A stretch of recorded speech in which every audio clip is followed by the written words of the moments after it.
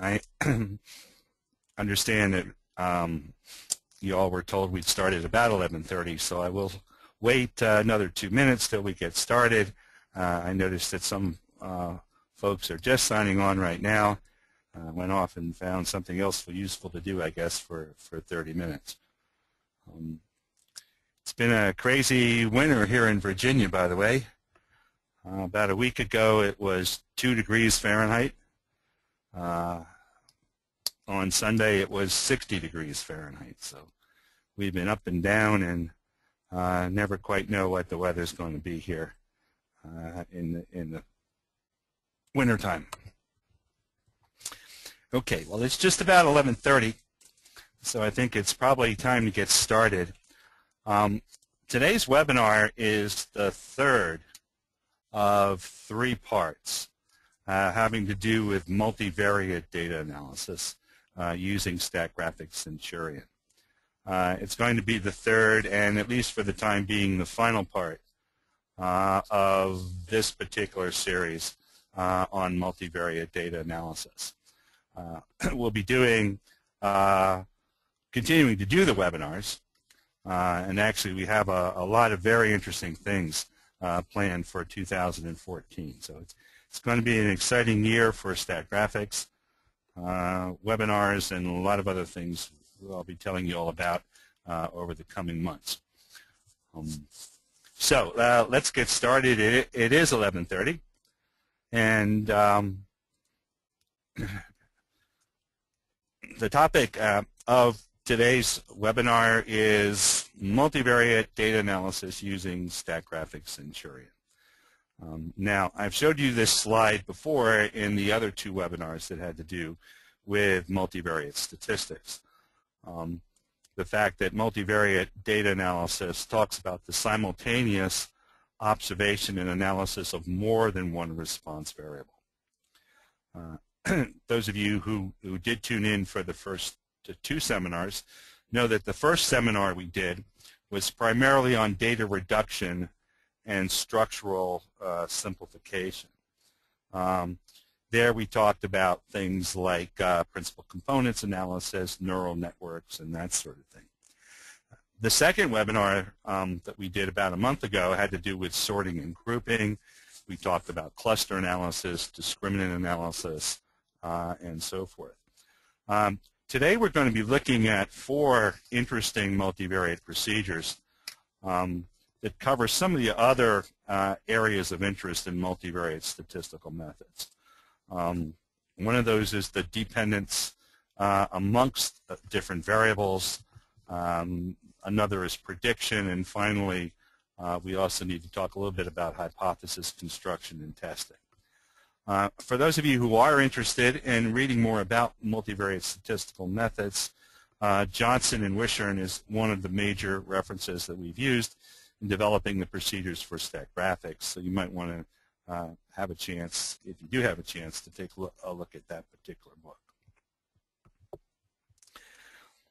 Okay, now the 4 topics that I've chosen, the 4 methods to talk about today, are methods that are very important, but perhaps not as widely used as they might be. The first that we'll be talking about is something called correspondence analysis. This is a procedure similar to principal components analysis in that it deals with the reduction of dimensionality and visualization. But whereas principal components analysis primarily deals with measurement data, correspondence analysis deals with categorical data, data that falls into categories. And I've chosen it as an example to look at the various research proposals that were submitted to a funding agency and to see how the amount of funding these research proposals obtain depended upon what subject area they fell in. Second topic I'll be looking at is multiple correspondence analysis. Multiple correspondence analysis is widely used in looking at surveys and the relationship between questions and responses on surveys. And that is, in fact, the example that I'll be using. Third method of the day will be multivariate analysis of variance, MANOVA. Here we'll be looking at a designed experiment, a good factorial design in which there were 3 responses. And whereas a univariate analysis of variance would look at each response separately, a multivariate analysis of variance would look at the 3 response variables together. And then finally, the fourth topic we'll be looking at is partial least squares. Partial least squares is a method for developing mathematical models relating a set of x variables to a set of y variables. And the example I've selected has to do with evaluating a stock portfolio. So I've tried to vary the applications here, the application areas, to hopefully have something that would be of interest to everyone who's tuned in.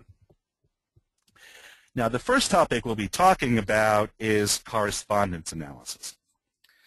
As I mentioned just a moment ago, correspondence analysis is similar to principal components analysis in that it looks for a small number of dimensions that explain most of the variability in a set of data. Where it's different than principal components analysis, though, is that it applies to categorical data. Now, correspondence analysis, which was developed in France, incidentally, is traditionally applied to contingency tables, to 2-by-2 tables where the rows and columns of the tables represent categories of 2 different variables. And that is, in fact, the way we'll be looking at it, the example we'll be looking at. Primary output of correspondence analysis is a map in a low-dimensional space where we can plot the different categories of those categorical variables in a way that hopefully gives us insights into the relationships that exist between those categories. Very powerful procedure, very much an exploratory data analysis of visualization procedure, applied this time, though, to contingency tables. Now, the data set we're going to be looking at for what's sometimes called simple correspondence analysis is a data set from the very excellent book called Correspondence Analysis in Practice, which was written by Michael Greenacre. If you're interested in correspondence analysis, that's really a book that you should have. It explains and illustrates in very clear way the mathematics behind correspondence analysis and what you would hope to achieve. Now, the data set is in a data file called funding.sgd. This is a data file that is shipped with Statgraphics Centurion. So if you've installed Statgraphics on your computer, you have this particular data set already. What it deals with is 796 research proposals that were submitted to a research agency. The primary section of interest for this particular data is the blue section that I've outlined on my slide here, consisting of 10 rows and then the columns out through column E. This is a contingency table, and if you added up all the numbers in the blue area, you'd see that they added to 796. Each of those research proposals now, those 796 proposals, has been classified, number one, according to the subject matter. Okay, is it a proposal in geology or biochemistry or chemistry or zoology and so forth? Likewise, they've also been classified according to what sort of funding they received. Level A, if you're in column A of this particular table, you received a very high level of funding. Column B is a slightly lower level of funding, C, a lower level yet, and D, a very low level of funding. Column E actually represents proposals that were not funded at all. And what we're interested in understanding is what sort of relationships exist amongst the patterns in this table between, for example, the different subjects and between the different funding levels. Okay. Now, there are a couple additional rows at the bottom called supplementary rows, museums and math sciences, which will plot on the map that we eventually make, but we won't use as part of the mathematical analysis.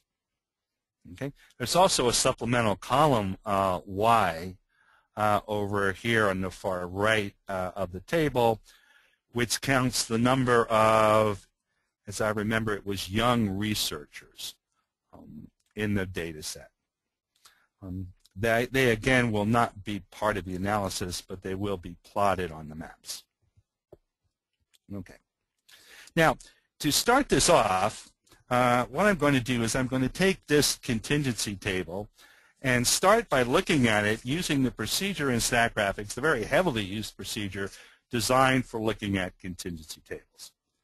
So at this point, let me go into Statgraphics Centurion and open up that data set called funding.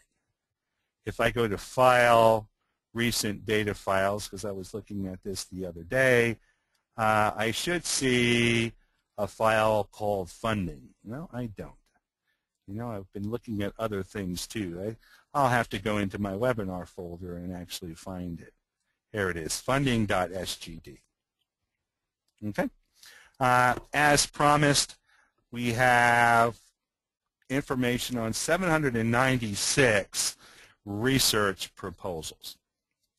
Now, to analyze this particular data using the contingency tables procedure, which is sort of the procedure you would learn about in your first course in statistics, you'd go to Describe, Categorical Data, Contingency Tables.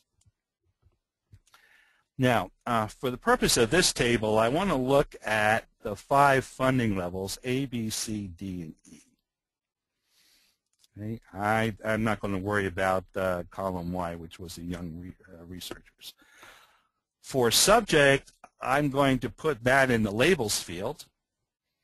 Typically, the row labels are entered in a column. You can see it here, called subject. Column labels are picked up automatically from the names of the columns. I'm also going down to the select field, and I'm going to type in the select field first, open parens 10, close parens. That's going to tell it to ignore those supplemental rows, rows 11 and 12, in doing the contingency table. All right? It's going to offer me, the contingency tables procedure, a number of tables and graphs. I'm going to take the defaults, plus I'd also like it to give me some tests of independence. Okay, now, what it's done is it's taken this data, this basically 2x2 table, and created some text output and some graphics output. Of primary interest, of major interest, at least I think it's interesting, is the mosaic plot. The mosaic plot is a very nice way of looking at what we call the row profiles. Okay? In the mosaic plot, it's going to take every row of the contingency table and draw bars where the length of the bars are proportional to the counts in a particular funding area. So, for example, if you look at geology, you notice that bar C is considerably longer than the other bars. Okay, the highest percentage of research proposals in geology received funding level C, which was sort of a relatively low amount of funding. You can see the same thing for biochemistry, for chemistry, and so forth. At the same time, the width of the bars is proportional to the total number of proposals in a particular subject area. So, for example, you can see that chemistry and physics have the widest bars. There were more proposals in those areas than there were in, for example, biochemistry or statistics. that are considerably narrower at the bars.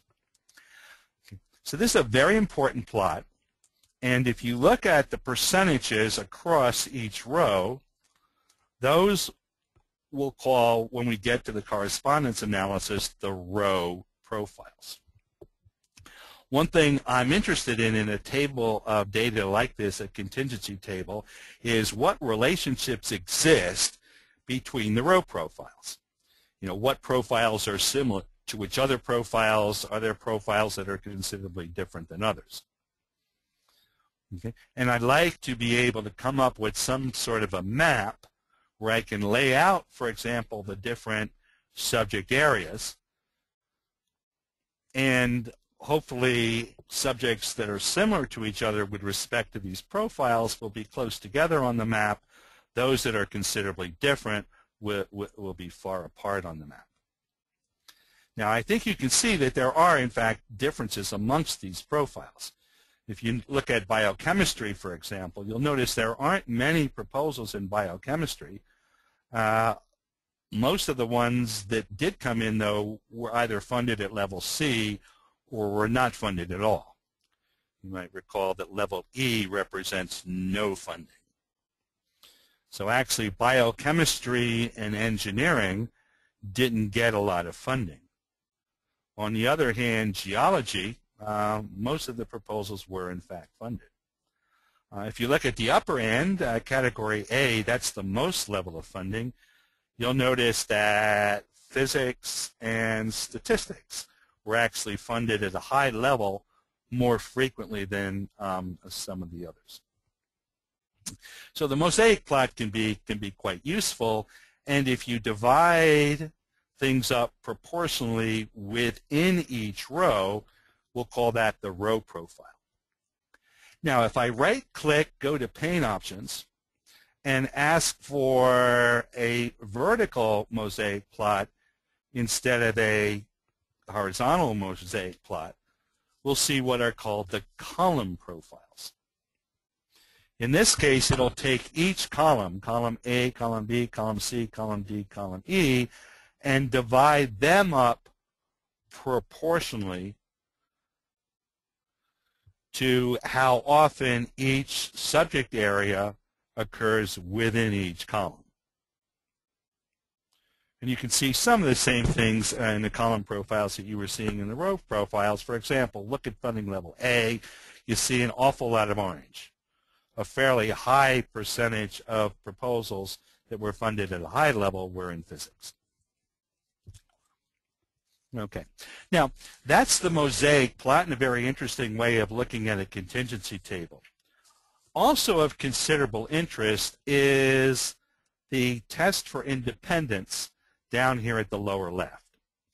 The standard test for independence in a contingency table is a chi-square test. If I go back to my PowerPoint slide for just a moment, I've actually written down an equation for the chi-square test. The chi-square test is used to test the hypothesis that the row categories are unrelated to the column categories. What you do is you actually look at every cell of the contingency table and calculate, first off, how many proposals you would expect to see in every cell of the contingency table if subject area was completely unrelated to, in our case, funding level. And then you add across all rows and columns the observed count minus the expected count under the independence hypothesis.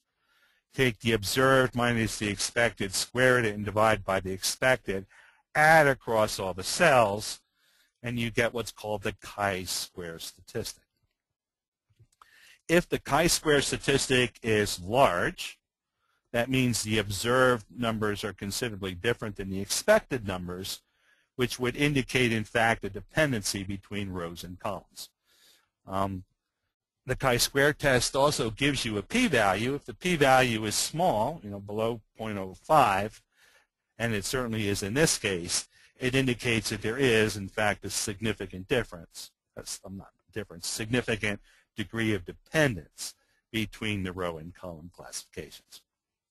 Okay, now that is sort of the standard analysis of a contingency table, the standard chi-square test you would have seen in the first course on statistics. What we'd like to do now, though, is dig a little bit deeper into those row and column profiles and also into this chi-square statistic to see if we can identify what categories contribute most to the significant result that we're seeing here. I mean, once we know that there are dependencies between rows and columns, it would be nice to be able to visualize where those differences exist. And to do that, we want to run a correspondence analysis. Now, the way to run a correspondence analysis in Statgraphics is to go to the Describe menu. To go to Describe, Multivariate Methods, Correspondence Analysis. Okay, now the correspondence analysis procedure is set up to take data in two different formats. It'll take it in untabulated format or a tabulated format. Untabulated data would be, well, for example, if I took every one of my 796 research proposals and created a row for each proposal and then put in the subject area and the funding level of each proposal separately, I could have the program go ahead and count how often each subject area occurred, how often each funding level occurred. That would be untabulated data. In our case, though, we have tabulated data. We've already counted how often each subject area occurs and how often each subject area has been given each level of funding. So I'll go down and I'll turn on the radio button for tabulated. The columns I'm going to add here now, I'm going to put in columns A through Y. Remember, A through E are the data I really want to analyze. Column Y is a supplemental column that I don't really want to analyze, but I'd like to plot on the map. I'll also take subject and put that in where it says row labels. Okay, and then press OK. Now, the second dialog box that will come up will be the Analysis Options dialog box. It's going to ask me, in a manner similar to a principal components analysis, how many dimensions I wish to extract. Now, you can extract up to one less than the smallest number of categories. So in this case, funding level, there were 5 funding levels, A, B, C, D, and E.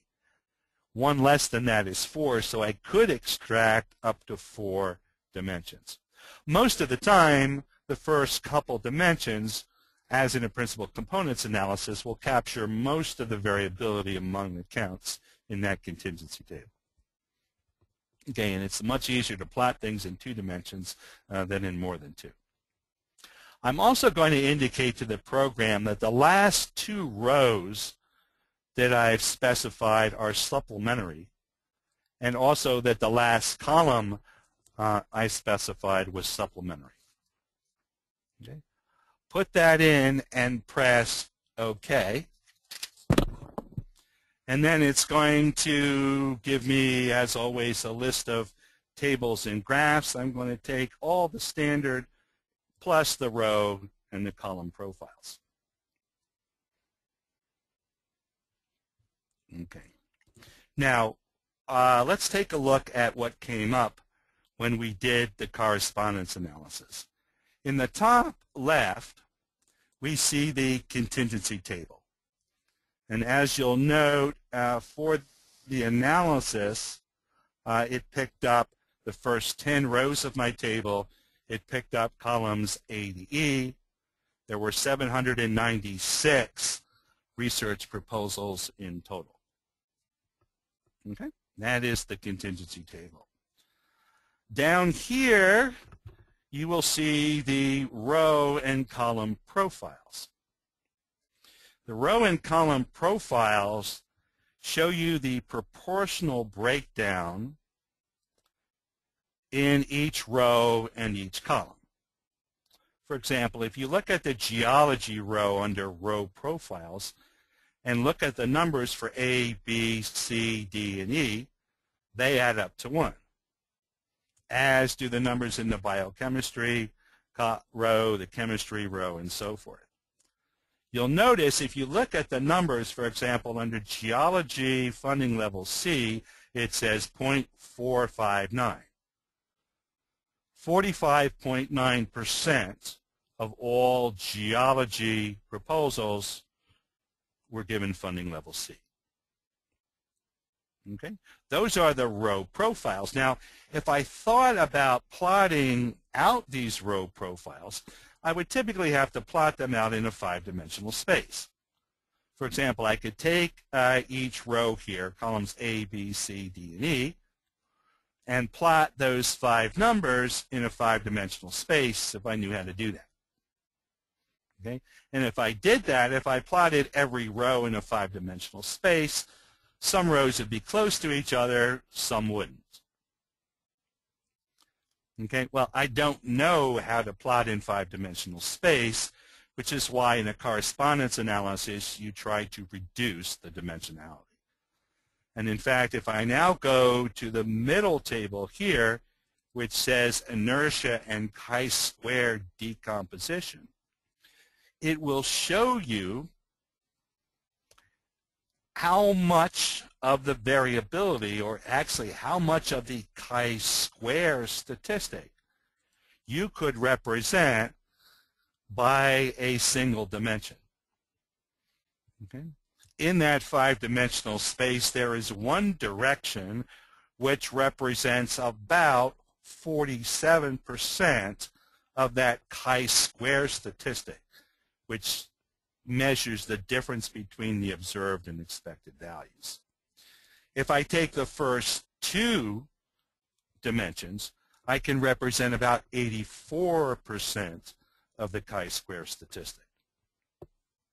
Now I have a slide for you back in the PowerPoint presentation that talks a little bit about this. This particular table is an important table in the contingent correspondence analysis because that chi-square statistic, and in particularly the cumulative percent, show me the contribution of each dimension to that test of independence. And about 84% can be represented by the first 2 dimensions. There's also a column labeled inertia.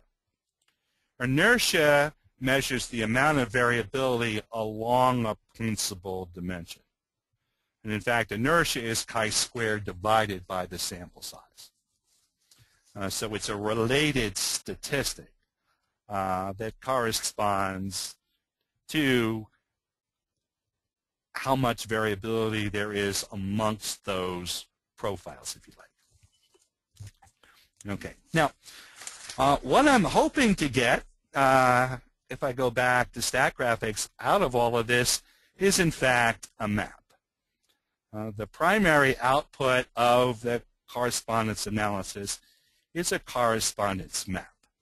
Okay, and I'm going to start by actually plotting just columns. Okay, here is a plot of the data, actually the column profiles, columns A, B, C, D, and E, with respect to the first dimension in the horizontal direction, that is the dimension of primary variability, and the second dimension along the vertical axis. As indicated before, about 84% of the variability amongst the profiles is represented by these first 2 dimensions. Now, what are they? Well, I think that you can see that dimension number 1 represents the difference between different levels of funding. A was high funding, B was somewhat less than that, C was somewhat less than that, and D was a minimal level of funding. So basically the first dimension here represents how much funding you got if you were funded. To the left is a high level of funding, to the right a low level of funding. The second dimension is primarily a contrast of A, B, C, and D against E. You might recall that E meant no funding. So where you fall along the second dimension really corresponds to how often you're not funded compared to how often you're funded. So remember that. The dimension number 1 is the amount of funding. Dimension number 2, whether you're funded or not funded. I say remember that because I'm going to push the right mouse button, go to pane options, and tell it to plot rows instead of columns. And now what you'll see is a point on my map for each of the 10 subject areas that went into the contingency table, and also, incidentally, the 2 supplemental rows, math, sciences, and museums. And now I look at this, and remembering how these dimensions were defined in terms of funding levels, I notice physics on the left-hand side, okay, compared to, for example, zoology, botany, museums, and so forth on the right-hand side. Physics proposals, if they're funded, tend to get funded at a high level, much higher than proposals such as zoology or botany, which don't get funded as heavily. Dimension 2, you might remember, was whether you got funded compared to whether you received no funding. Geology and museums, which are at the lower end of Dimension 2, are almost always funded. On the other hand, engineering and biochemistry at the high side are often not funded. Now, if you want to have even more fun, you can go and plot rows and columns at the same time. So you can remember, oh yeah, physics is often the direction of a high level of funding, zoology in a low level of funding, engineering, biochemistry, they're up toward the E category, which was no funding. The nice thing about this map, of course, is I've plotted it all in 2 dimensions, and now by looking basically at the distance between points on the map, I can see what subject areas are similar to which other subject areas, what funding levels are similar to which other funding levels.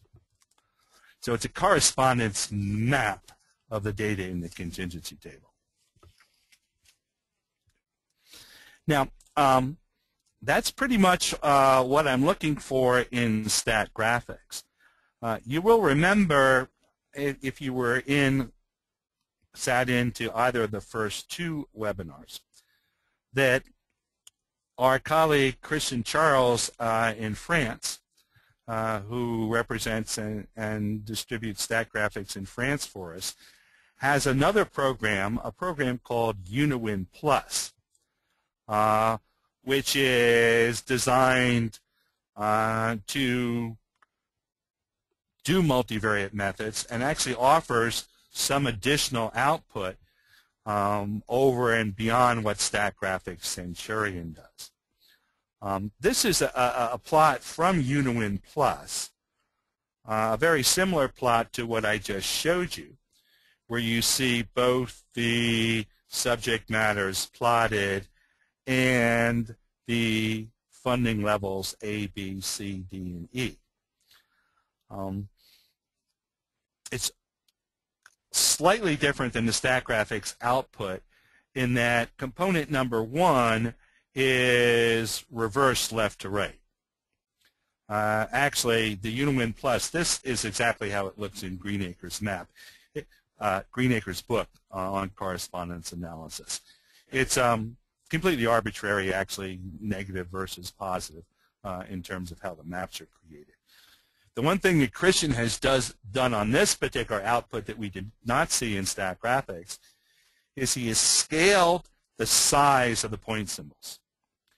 In this case, the size of the point symbols are squared according to the cosines of the angles between the different profiles. Now, basically, the larger the point symbol, the better that profile is represented by this projection into two dimensions. So funding levels like D and E are better represented, for example, than funding levels C and A. Excuse me. So it's a nice modification to the plot.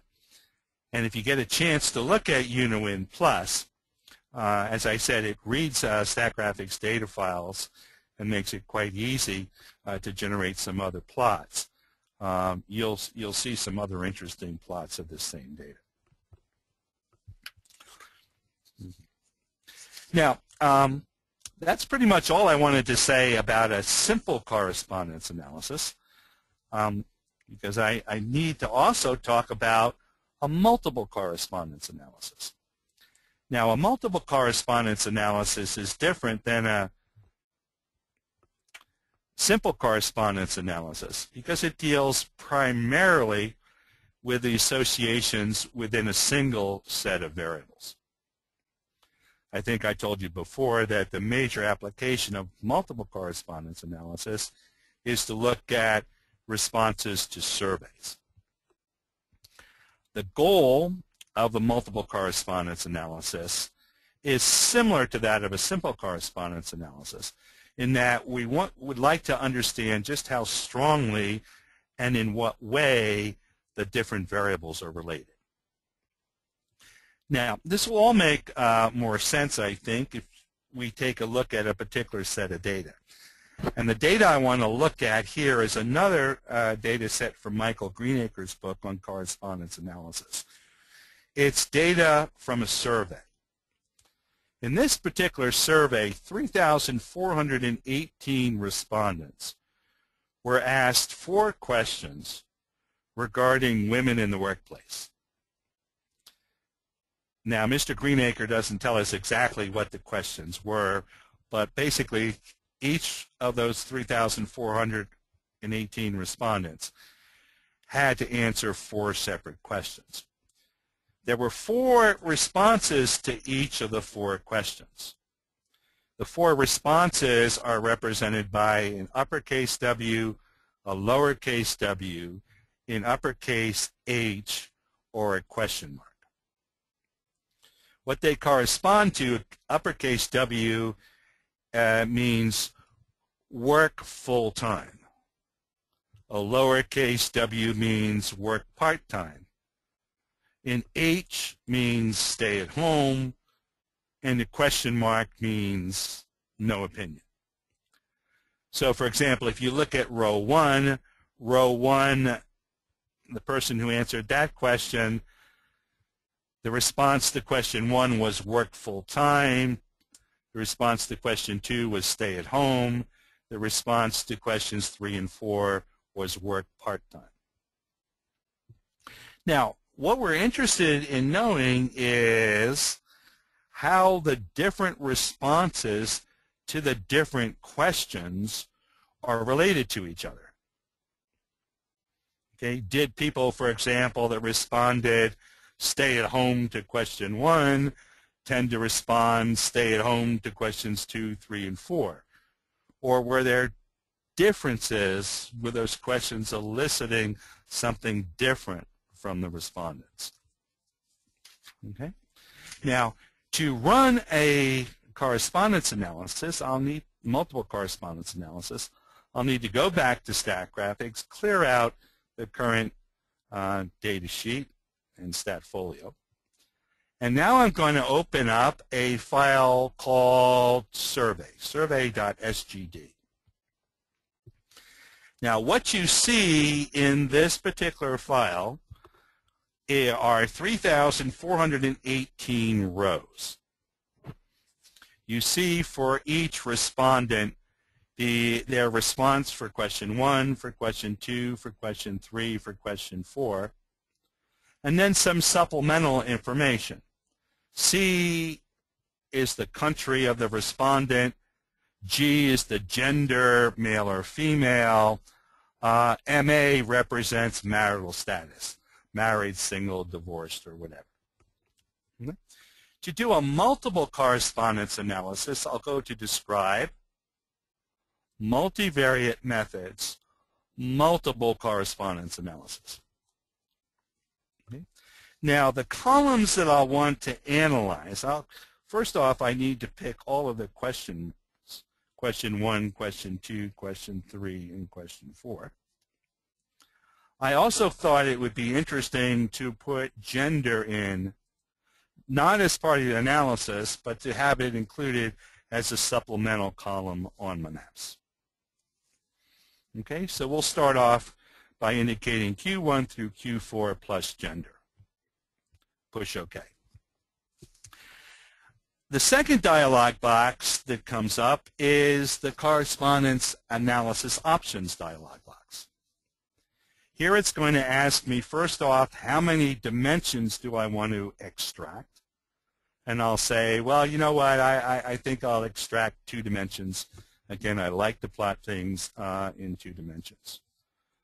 Are there any supplemental points? And here I'm going to put a 1, indicating that that last column is supplemental, which means don't include it in the analysis, just put it on the map.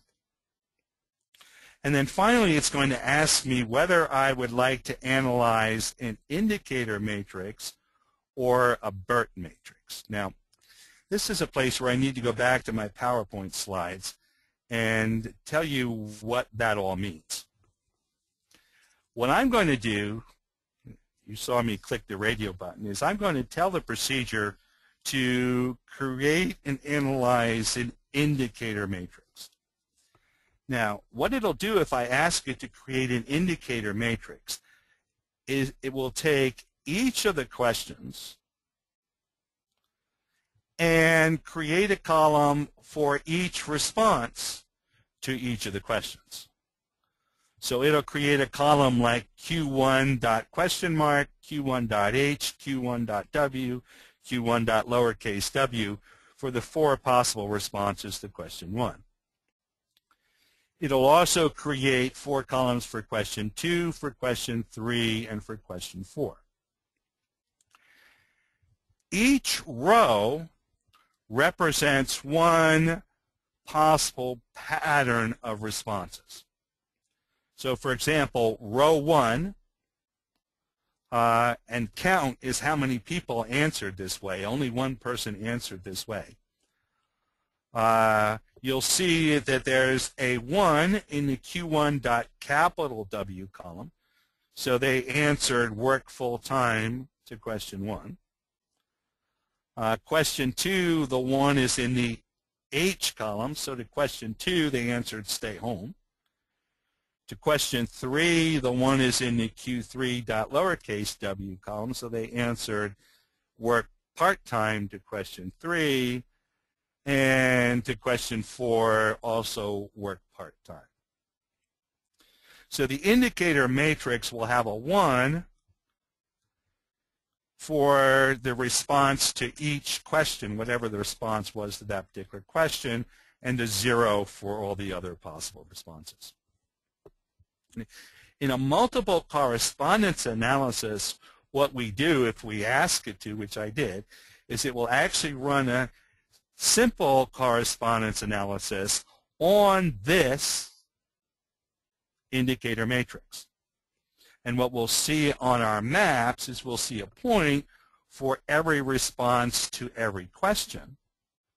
And we'll be able to identify responses that were similar to each other in terms of the pattern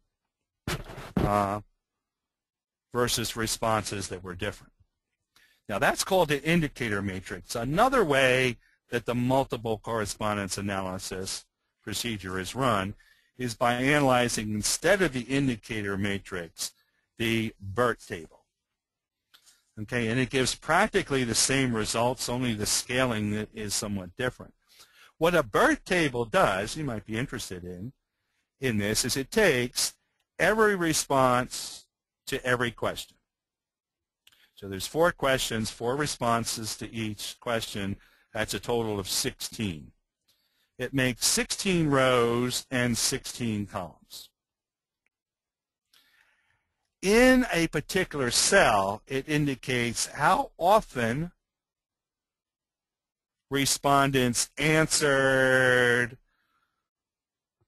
whatever's in that row and whatever's in that column. So 362 respondents answered "I don't know" to question 1. The Q1, the diagonals here are like identities. I mean, it's the same response to the same question. More interesting, though, is if you look over a little bit, you'll see a 196. 196 respondents said "I don't know" question mark on both question 1 and question 2.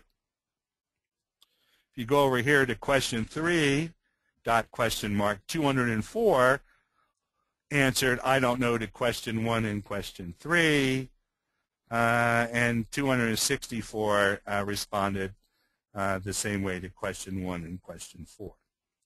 You can ask the procedure to do a multiple correspondence analysis on a BERT table instead of an indicator table.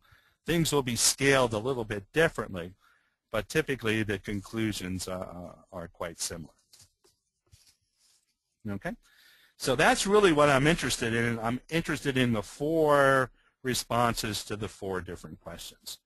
Now, going back to Statgraphics, I've asked it here to analyze the indicator variable, and I will just go ahead and take the defaults coming in.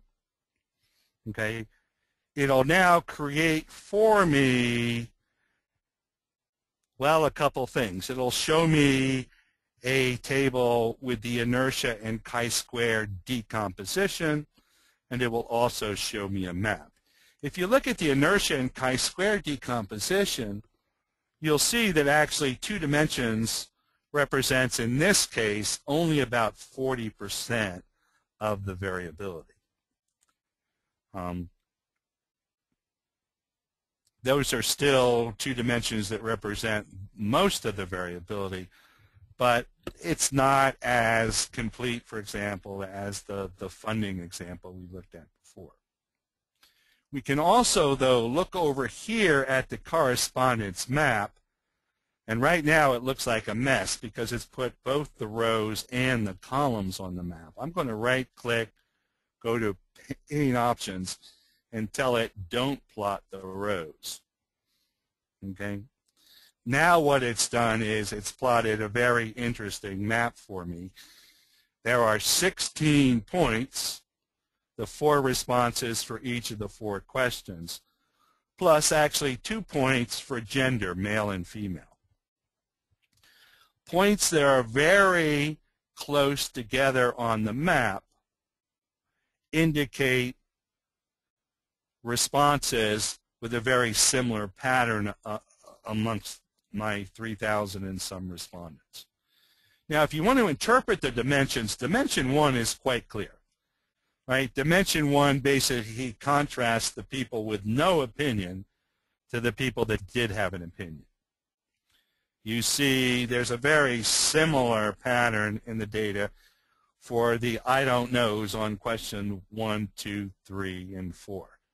The distance between the points here represents how similar the responses are, those responses are on those particular questions. So people that don't know on almost all the questions. On the other hand, dimension 2 represents something a little bit harder to interpret. As I remember Greenacre's book, he talked about dimension 2 representing how traditional or liberal their responses were to the questions. For example, you can see high on the second dimension, stay home for question 1 and stay home for question 4, versus down at the bottom, go to work, work full-time for question 2, and work full-time for question 3. So there's the H's definitely tend to be at the upper end of dimension 2, the capital W's at the lower end of dimension 2. Very interesting way of analyzing survey data. And you can see, I think that there's a lot of interesting things to see. You also see, incidentally, that males and females are very close together on this particular map, meaning that the responses of the males were very similar to the responses of the females. Okay, well, that is the primary output of the multiple correspondence analysis, that correspondence map. UNIWIN Plus, the complementary program to Statgraphics, as I said, written by Christian Charles over in France for us, does some additional output. He also has a procedure to do multiple correspondence analysis. And one of the interesting things that UNIWIN Plus does in the multiple correspondence analysis, I noticed as I was running this yesterday, was that it actually constructs a test of how significant each column is to the correspondence analysis. In this case, to the first dimension, I believe it is. And these tests are structured in such a way that if you get a test value greater than 3, it indicates a column that's important to the analysis. Now, what you can see if you look down here is columns that are most important for the first dimension. And you can see this says for the first axis are columns 1, 5, 9, and 13. Those are, incidentally, all the question marks. You may remember the question marks occurred in columns 1, 5, 9, and 13 of the indicator matrix. So the most important contributors to the first dimension are columns 1, 5, 9, and 13.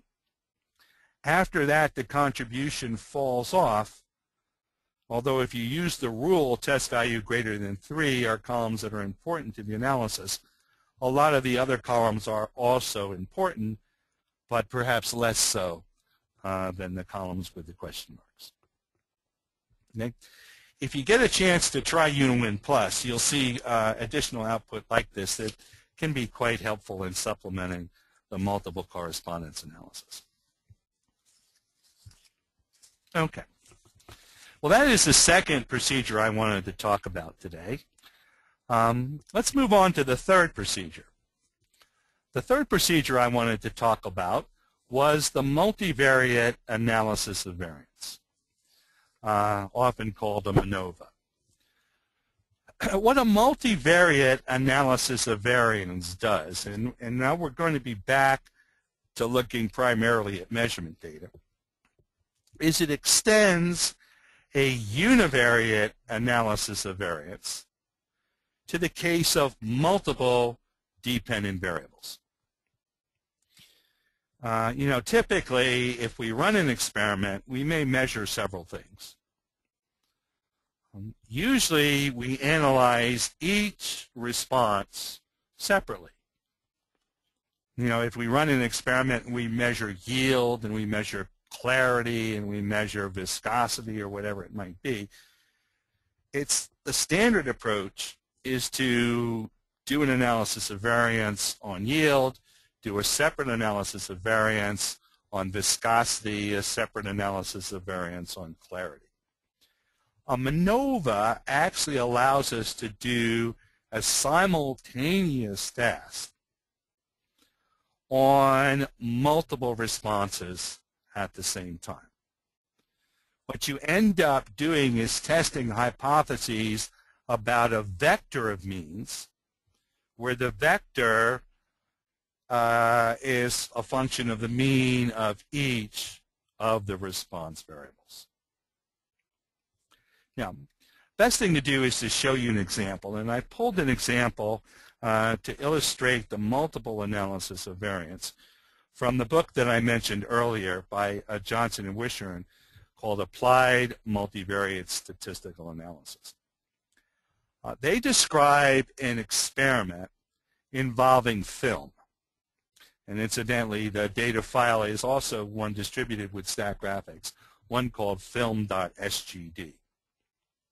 The experiment has to do with looking at treatments of film.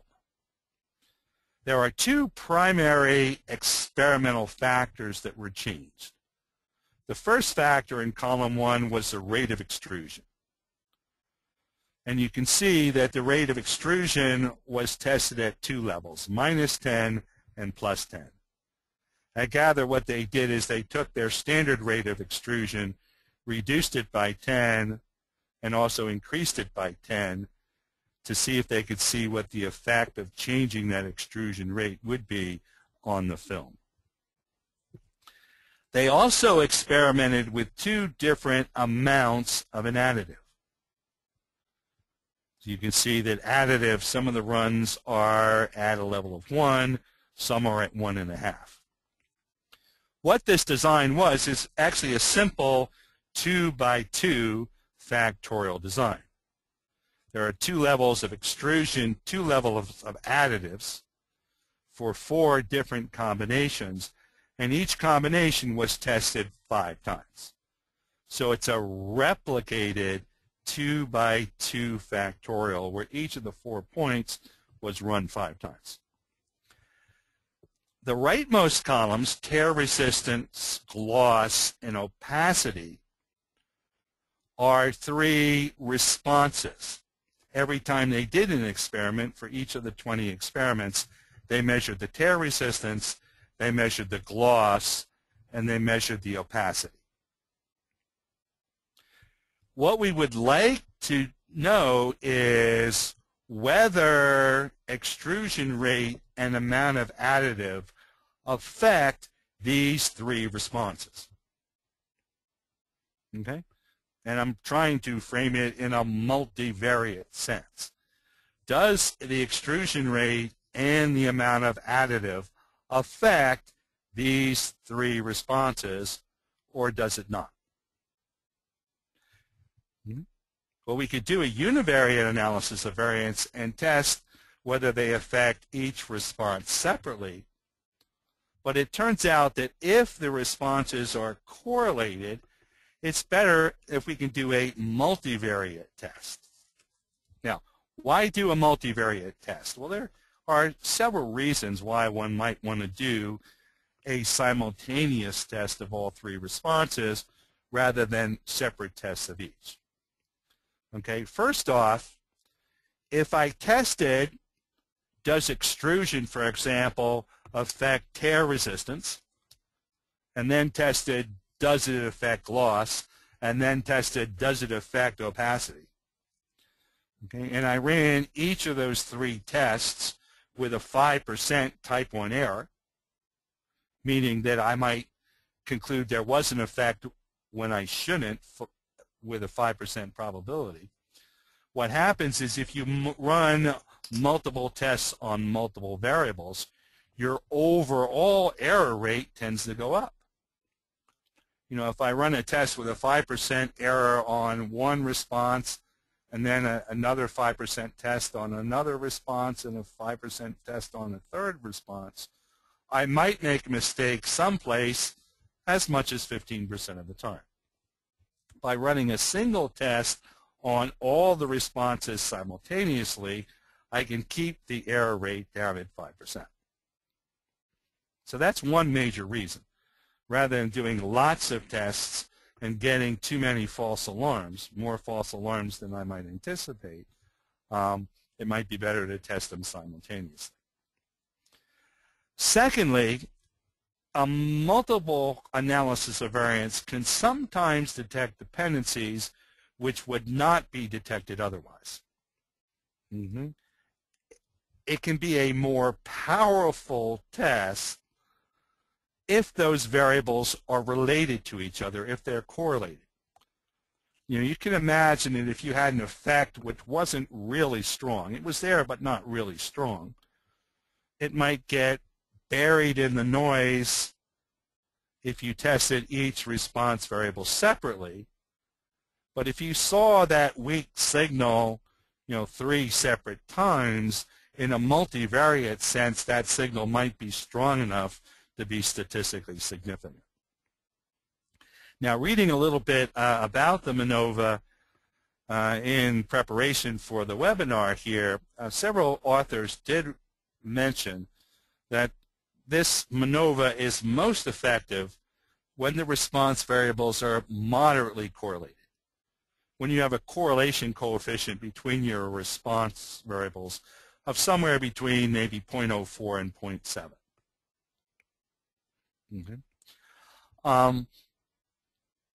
If the variables are not correlated, you don't gain anything. You might as well just look at each variable separately. There's nothing to be learned by looking in a multivariate sense.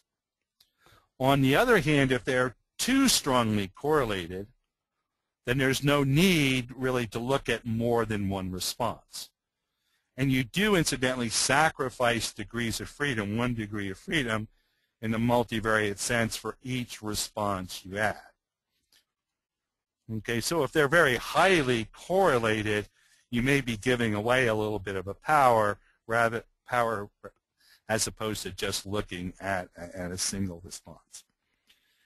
I should also mention that a MANOVA is a very good approach if you're looking at what are called repeated measures designs. Repeated measures designs are experiments in which multiple measurements have been made on the same individual or same item. Classic example is you give a patient a drug that's designed to reduce their heart rate. You measure their heart rate after 15 minutes, after 30 minutes, after 45 minutes, after 60 minutes.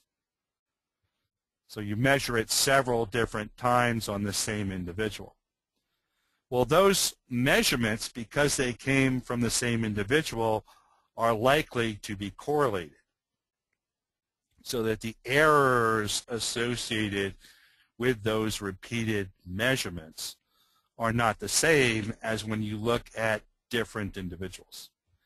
A multivariate analysis of variance is a good approach for analyzing those types of experiments. Now, I'll be talking about that a little bit more in a future webinar when we look more deeply at some other types of experimental designs. I'll just remind you right now that it is a good approach for analyzing repeated measures designs.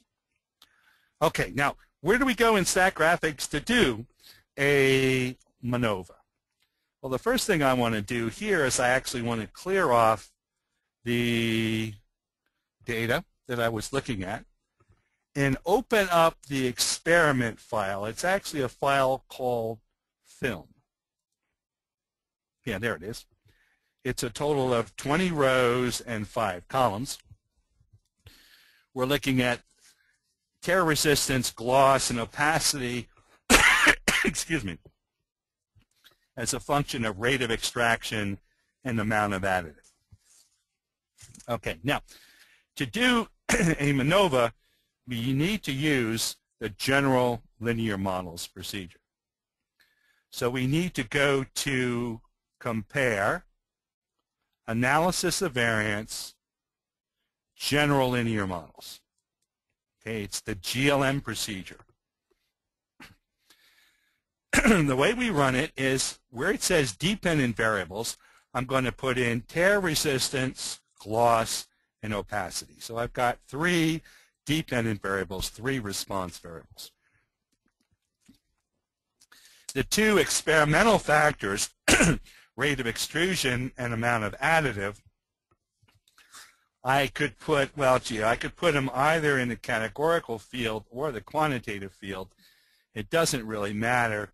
There's only 2 levels of each. I think in the notes I went ahead and just put them in as categorical factors. I'll get the same answers regardless of where you put them. Okay, so I've got 2 experimental factors, 2 x's. I've got 3 dependent variables, 3 y's. Let's press OK. The second dialog box that comes up whenever you run general linear models procedure asks you to specify the model. And I'm going to tell it to put in the main effect of A, the main effect of B, and also A star B. A star B means the interaction between extrusion and additive. I'll press OK. I'll take all the defaults, press OK again, and up will come the general linear models procedure. Now initially, it's going to analyze each variable separately. If you look at the analysis summary, for example, you'll see here an analysis of variance for tear resistance. And if you scroll down a little farther, you'll see there now at the top of the screen an analysis of variance for gloss. And if you scroll down even farther, an analysis of variance for opacity. Just out of curiosity, you might notice for tear resistance, there are small p-values for extrusion and additive, but not for the interaction. For opacity, the p-values are actually large for all 3. So it does initially give you a separate univariate analysis of variance for each variable separately. What I wanted to do, though, is I wanted to do a MANOVA. And in order to do that, I push the right mouse button. I go to Analysis Options. And there's a checkbox near the top that says Include MANOVA. Okay? So if you check the box that says Include MANOVA, it's going to add to the output multivariate ANOVA tests. Okay, so what it did is it just added more to the analysis summary. So if I scroll all the way down, where is it? There it is. You will see that there is a MANOVA for factor A. That's the rate of extrusion. There's a MANOVA for factor B. That was the amount of the additive. And there's also a MANOVA for the A times B interaction. Under each of the MANOVAs, you'll see 4 different statistics. You'll see Wilks lambda, you'll see a Pillai trace, I think that's how you pronounce it. You'll see a Hotelling-Lawley trace, and you'll see Roy's greatest root. The first 3 of those statistics have p-values associated with them. In this case, they give the exact same test. That's not always the case. It depends upon what the x variables look like. To tell you briefly what these statistics are about, I have a slide in my PowerPoint that talks about the MANOVA tests. And what the MANOVA tests are based on is basically the sums of squares and cross products between the responses. It looks at not only the effect of the factors on the variance, the changes in the different responses, but also the covariances, the correlations between those responses. And again, I don't have time to go into all the mathematics, but if you look at something like Wilks lambda, which is probably the most popular statistic, the most widely looked at when you do a MANOVA, what it does is it compares the between groups covariance matrix. That's the covariance matrix amongst my 3 responses between levels of factor A, levels of factor B, and levels of the interaction, and compares it to the within groups covariance matrix. And when you see a p-value coming out for Wilks lambda, that basically is the equivalent of the f-test that you'd see in the univariate analysis of variance. The difference is that Wilks lambda now is testing hypotheses about all three responses together. Basically testing the null hypothesis that a particular factor has no effect on any of the responses. Well, in this case, you will notice the p-value is quite small for Wilks lambda for factor A, well below 0.05, so there's a highly significant multivariate effect for factor A. On the other hand, if you look at Wilks lambda for the interaction, you'll notice for the interaction the p-value is 0.3. So there doesn't appear to be any interaction between rate of extrusion and amount of additive on any of the responses looked at together. That's the major difference in the MANOVA. It allows us to look at the response variables simultaneously. And of course, we have only one p-value, assuming we only look at Wilks lambda, only one p-value for all three responses taken simultaneously. Okay. So it's something you might like to do in situations where you have more than one response. Okay, that's the multivariate ANOVA. It's found in Statgraphics in the general linear models procedure. All right. Now, the last topic I wanted to talk about, but certainly not the least interesting, is something called partial least squares, or PLS. Partial least squares is a procedure we added. I believe we just added it in version 16, if my memory is correct. Designed to find the relationship between two matrices. Typically, if you're running a partial least squares, doing a partial least squares analysis, you have a set of predictor variables x and a set of response variables y.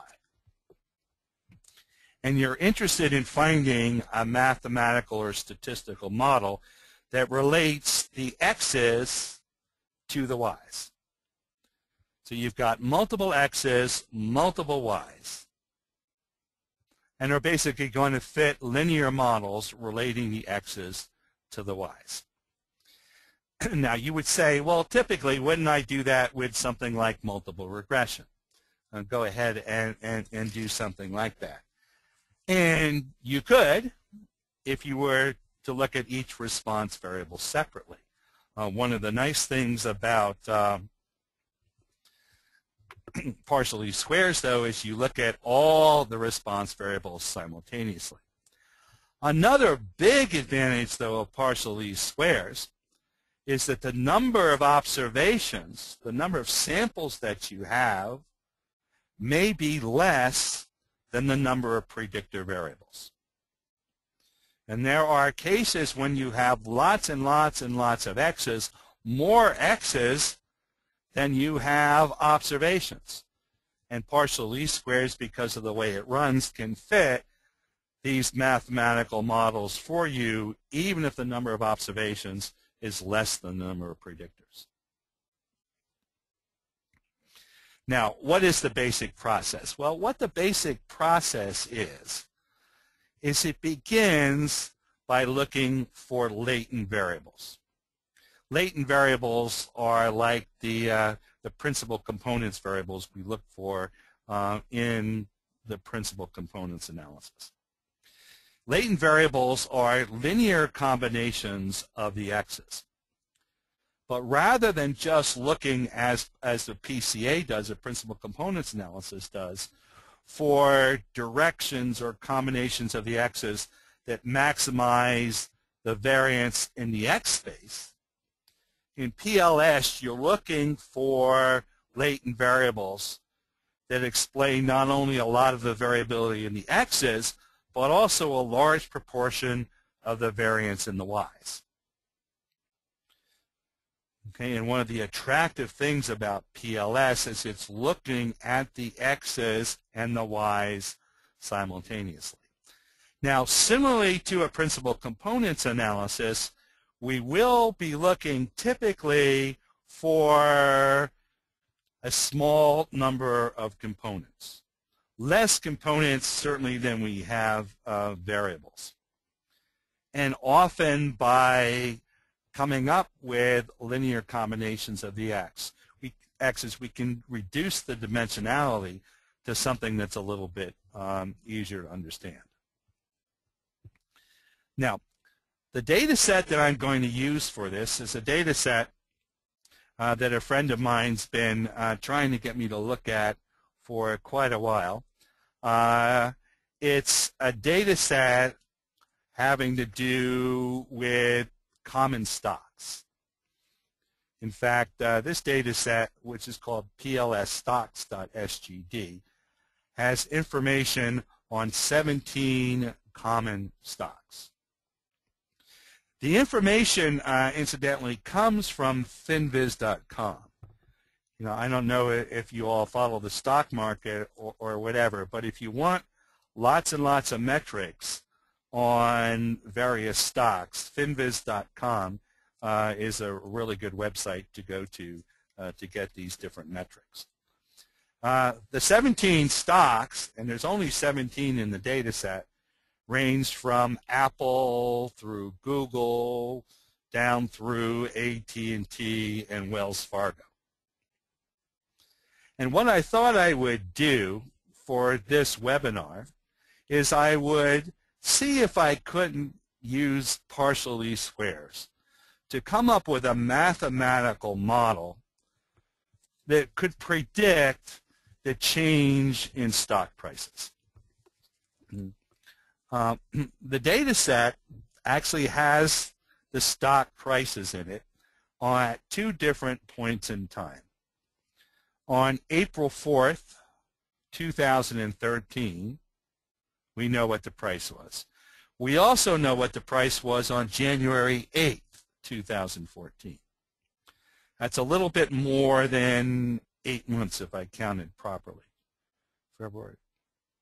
April, it might be 9 months actually. I said 8 months in my slide, but I think I just didn't count right. January, February, March. Yeah, I think it's actually 9 months. Whatever. I wanted to predict the change in the stock price between April 4th and January 8th. And to be fair about this, I wanted to do it based on a collection of metrics obtained back on April 4th. The file contains something like 50 different metrics that were available to anybody who went to finviz.com on April 4th.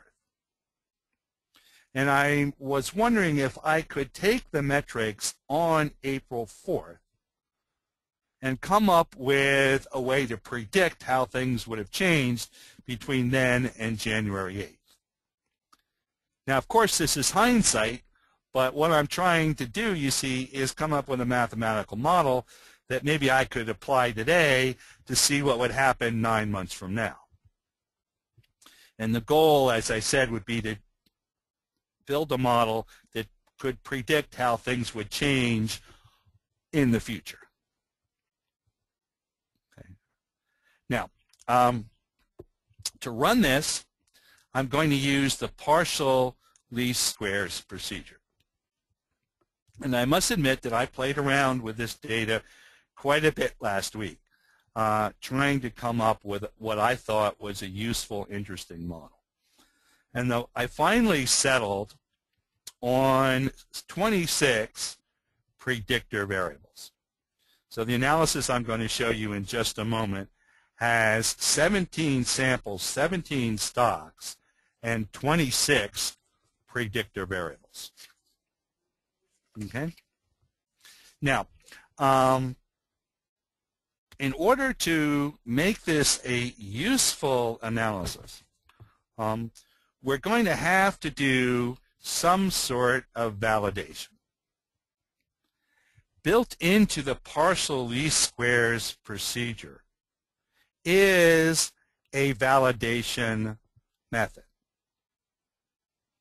You know, there's a lot of dangers, particularly when you're modeling stock price data, that you can come up with a mathematical model that models your data very well, but it's almost useless for predicting anything else. You know, just for example, because I get a high R squared when I fit a regression model, doesn't mean that that's going to be a useful predictor of other observations. So what I decided to do when I ran the PLS here was to validate the procedure using the leave out one at a time method. It's a procedure that's actually a validation method that's built into several Statgraphics analyses. What I'm actually going to do in the partial least squares procedure, I'm going to ask it to take my 17 stocks and one at a time to take the stocks out, fit the model with the 16 stocks that are left, and predict the one that I just pulled out. And I'm going to ask it to do that 17 times. I'm going to tell it, go down and one by one, take out each of my stocks, fit whatever model you're fitting, and see how far off your prediction would be of the stock that was not included in the model. And as you'll see, the primary statistic it'll give for me is something called PRESS, the prediction residual sum of squares. And it's very, very important, particularly when you've got lots and lots of variables in the model, that you look at how well it's able to predict observations not used to fit the model. Now, another way to do it would be to just leave some of the stocks out of the model fit. I could tell it, for example, to leave 5 stocks out and fit with the other 12. Problem is, I've only got 17, and I really don't want to give up any of my stocks. So the next best thing to do, rather than taking a whole set of other stocks, is to do this procedure where you take one out at a time, refit, and see what sort of statistics you get. Okay, now let me show this to you. Let me show you how it all works. Let me go back to Statgraphics, close off the current Statfolio, and now pull up an analysis that I've already done called PLS1. This is a Statfolio where I've already gone ahead and done a partial least squares analysis. I want to save a little time here, and since there are so many variables, it would take me a lot of time to figure out and put it in on the fly. But I'll just call it up and show you what you get out of the partial least squares. Here is the partial least squares, and you can see a summary of the data. There is one variable, gain. That is the percent gain in the stock price, how much it went up between April 4th of last year and January 8th of this year. I specified as part of the model 26 independent variables. Things like the moving average of the last 200 observations, a 52-week low, beta, the payout ratio, the profits, performance, volatility, volumes, insider ownership, institutional ownership, return on assets, return on investment, the PEG ratio, earnings per share. And I'm going to ask the procedure to build me a mathematical statistical model involving all of those variables. Now remember though, of course, I've only got 17 stocks. The model will involve 26 variables. So one of the critical things that you need to worry about is how many components you want to put into the analysis. Now, if I look at the analysis summary and I scroll down a ways, it'll give me an interesting table. And in fact, the table I gave you, I think, in the notes, and again, you can download my PowerPoint slides after I'm done, is this table right here. What happens in a partial least squares is you first go in and extract one component. Find one linear combination of those 26 variables. Okay? That explains a large proportion of the variation in both the x's and the y's. Okay? And here you see in the table, for example, right here, cumulative percent of the x's. You can find one component in the space of the x's that measures 22% of the variation in the x's. It also measures 62% of the variation in the y's. Now that sounds great, doesn't it? I mean, here I've got one linear combination of the x's that's capable of giving me an r squared of about 62.5%. Unfortunately, over on the right-hand side, you see the average prediction r squared. If I fit it to all 17 stocks, a one-component model, I get about a 62% r squared, 62.5% r squared. However, if I start taking the stocks out one at a time, fit with the other 16 stocks and try to predict the ones that I took out, and calculate the PRESS, the predicted residual sum of squares, and from that, a prediction r squared, I find out that the model, even though I gave got a 62.5% r squared for the y's, has a prediction r squared of 0. That means it's no better than a model that contains only a constant term. Okay, that's the way you can definitely fool yourself by putting lots of variables in the model. Well, you can do that for one component, you do that for two components, you do that for three components, for four components, for five components, and so forth. And what you notice is something quite interesting. If you put only one, two, or three components in the model, the prediction r squared is 0. The model's no better than a constant. However, as soon as you get to 4 components, something happens, and you get a prediction sum of squares of an r squared of about 56%. Now, after 4, it starts to go back down again, and if you put too many variables, it'll go all the way back to 0. You can also see this, incidentally, in the model comparison plot.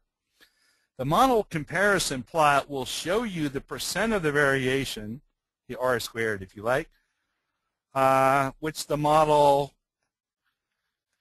represents if you use one component, two components, three components, up to 10 components. It'll show you the r squared for the y's, which is the one you normally look at.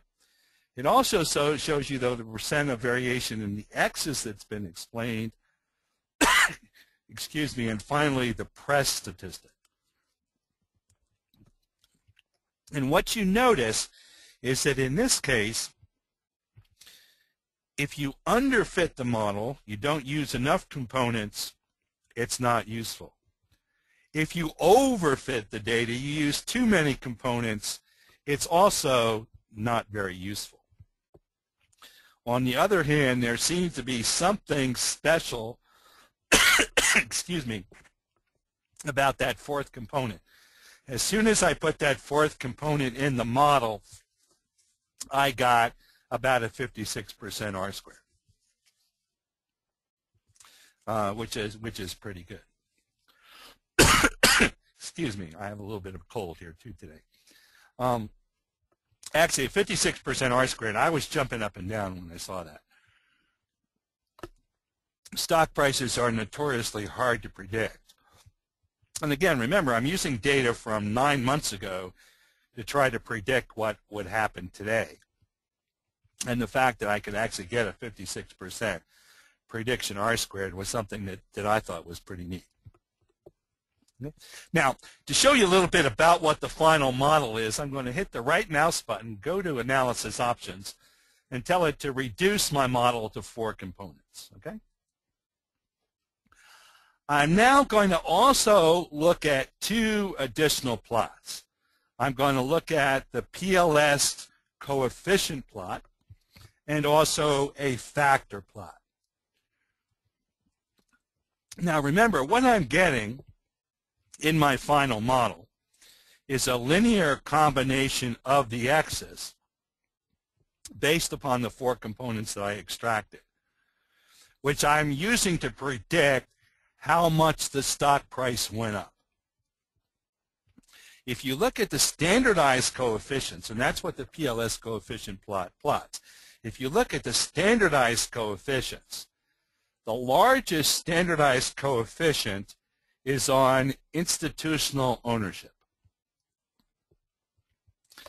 What that says is, at least for these 17 stocks, and I have to qualify it, for these 17 stocks, if you looked at the institutional ownership 9 months ago, you know, how much of the stock was owned by institutions, that was the most important factor in predicting how much the stock would rise between last April and this January. Leads me to believe that the institutions must have people that know what they're doing. The more the stock was owned by institutions, the more the stock price went up. Or they could just be driving the price up, I'm not sure. But anyway, there was a positive relationship. Second most important factor, at least according to the coefficients, is EPS, earnings per share. That also has a positive effect. The higher the earnings per share last April, the more the stock price went up. The strongest variable with respect to negative effects is back here, on the other hand. It is the payout ratio. What the payout ratio is a measure of what percent of the earnings were paid out in dividends. Okay, so it relates to the amount of dividends paid. A negative effect here, negative coefficient, would imply that the more they paid out in dividends, the less well the stock did over the next 9 months. Okay, now again, it's all qualified. This is what happened over the last 9 months on these 17 stocks.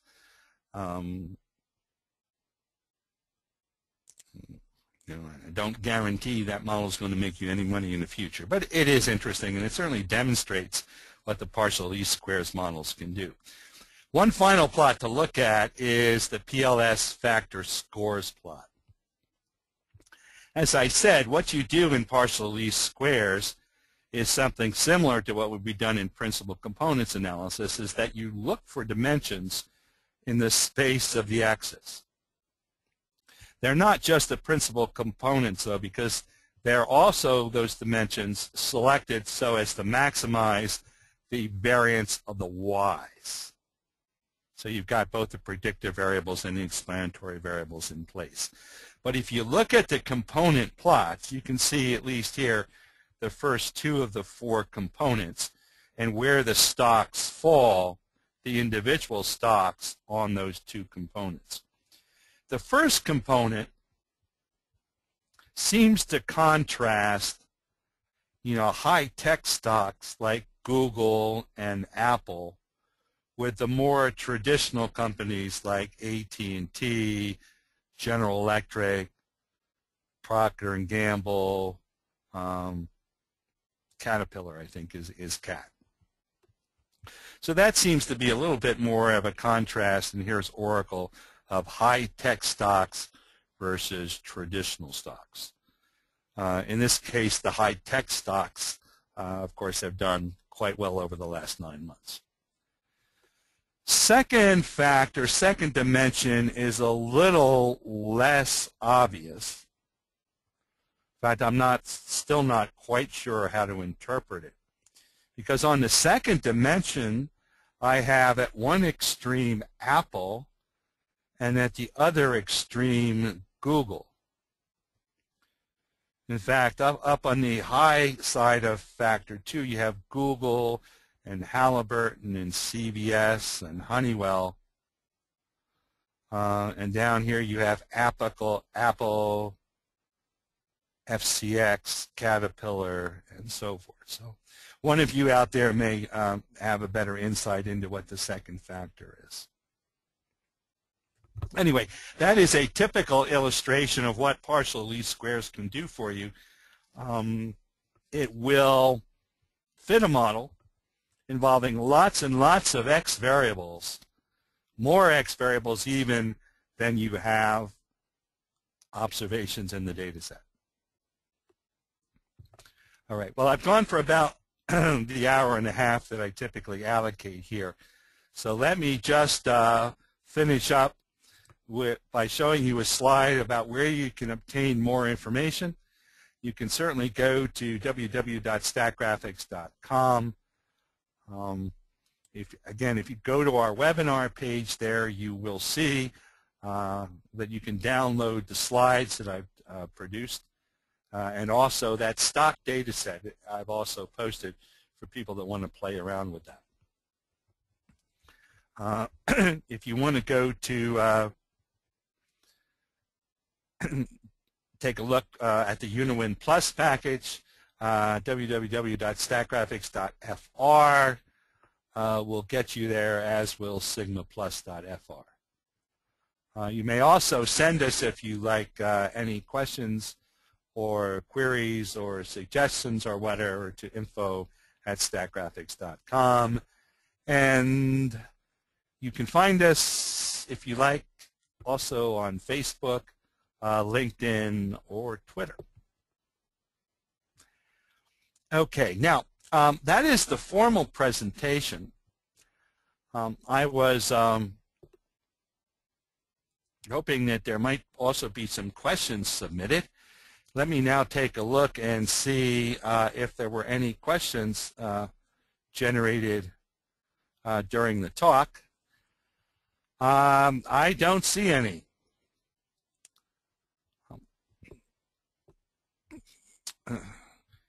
Those of you who are monitoring this, were there any questions submitted during the course of the webinar?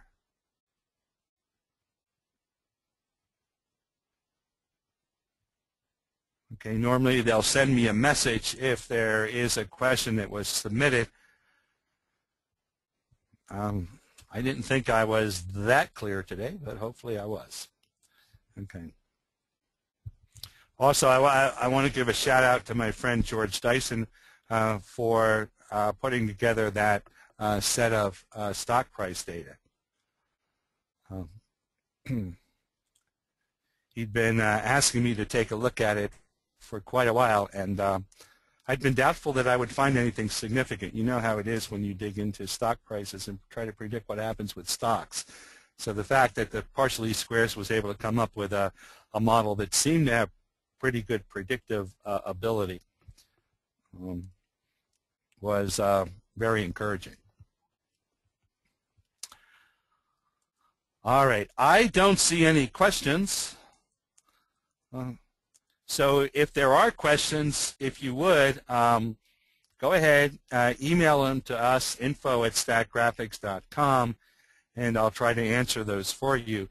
Hopefully you'll give these 4 procedures, the correspondence analysis, the multiple correspondence analysis, the MANOVA and the partial least squares procedure a try. They're, as I said at the beginning, perhaps not as heavily used as they could be.